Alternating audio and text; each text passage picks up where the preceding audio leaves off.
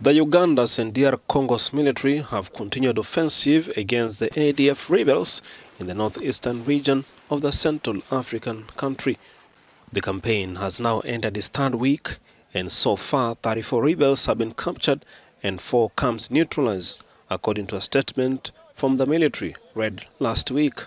31 other captives were also freed during the campaign. The war that the enemy has been looking for a long time.